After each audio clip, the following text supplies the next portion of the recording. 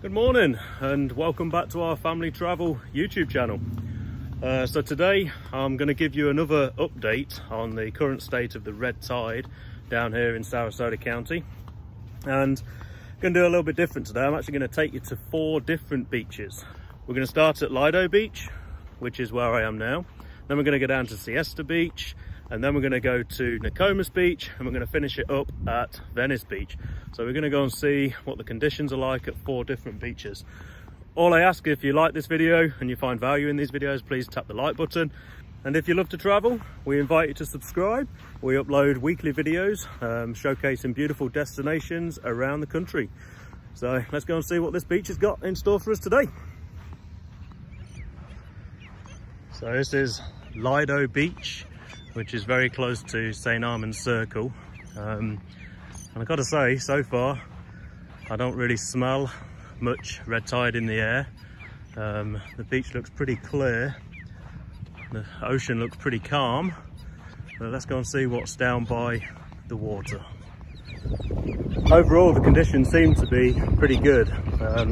There are a few fish washed up and a few eels washed up, but nothing like we've seen over the past couple of weeks. There's quite a few people out here enjoying it. The water is extremely calm today, so yeah, I think Lido Beach is a good place to visit, definitely today and maybe this weekend. So enjoy your beach time. Okay, let's make our way down to Siesta Key and go and see Siesta Beach. Okay, here we are at Siesta Beach on Siesta Key Island. It's 9:30 AM and it's August 13th, just to put a timestamp on this video. Oh, just so you know, tomorrow we're actually going to be uploading a driving tour of Siesta Key Island. So if you want to see that, a link to that in the description tomorrow morning, so you can see a little bit more about what this beautiful island has to offer. So we're walking onto the beach, and as you can see, it's already starting to fill up quite nicely. From here I don't smell any red tide. It looks very clear, it's a beautiful day, but let's go down and see what's a little bit closer to the water.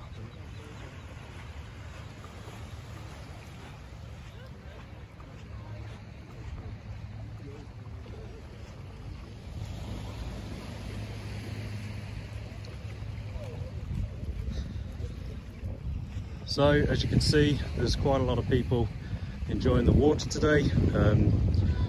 There is no smell in the air of the red tide.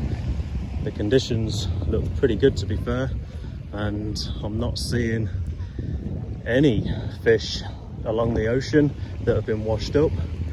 I'm also not seeing any tyre marks, which would indicate that people have been out here earlier to clean up. So I think the last few days it's been pretty good.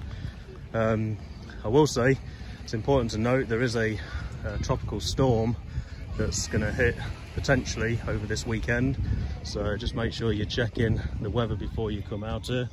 I am absolutely not a weatherman, so don't take my word for it. But yeah, overall the conditions look pretty good.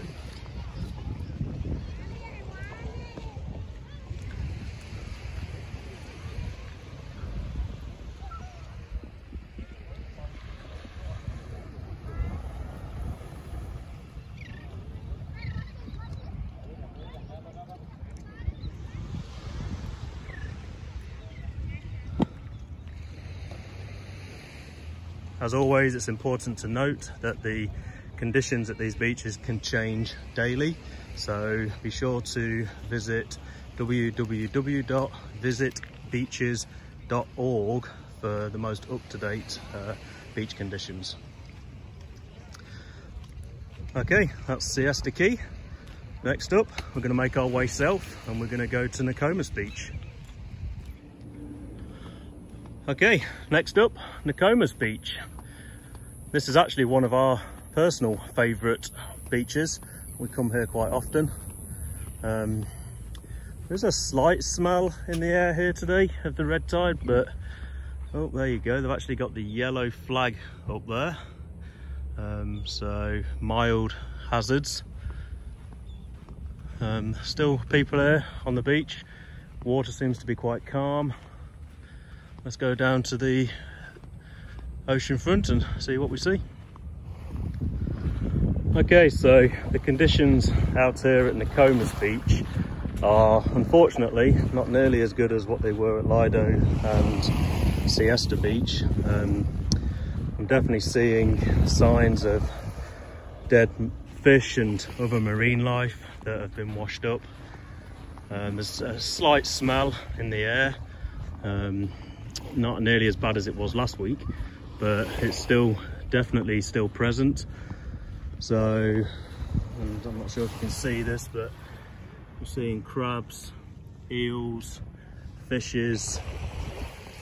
So it's unfortunate because this is actually one of our favourite beaches, as I just mentioned, and it's a fantastic place to come and hunt for shark's teeth in all of these shells. So I definitely recommend when red tide does clear up that you come on out and explore Nokomis Beach, because it's beautiful out here. Okay, let's make our way to our final beach, Venice Beach. Okay, here we go, our final beach that we're going to be giving an update from today. We're here at Venice Beach. So let's go and have a look. Again, this is another beautiful beach. So hopefully the conditions here are pretty good. Okay, the first thing we're seeing when we walk onto this beach is this sign which says strong red tide present will cause coughing, sneezing and dead fish. Swimming not advised. More info, visit beaches.org. Let's go and see for ourselves. Okay, so walking along the water here at Venice Beach, and it is very clear to see that red tide is still causing some pretty major issues.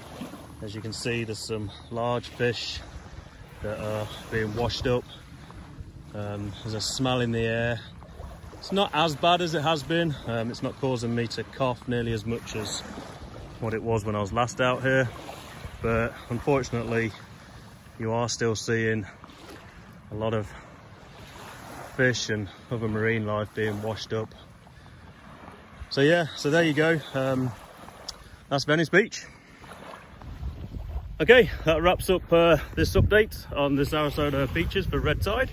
I'll try and do another one next week. So if you are visiting the area and you're looking for things to do, check out our playlist of Sarasota County. We've got videos on Siesta Key, Venice, Casey Key, Casperson Beach, shark teeth hunting, St. Armand Circle.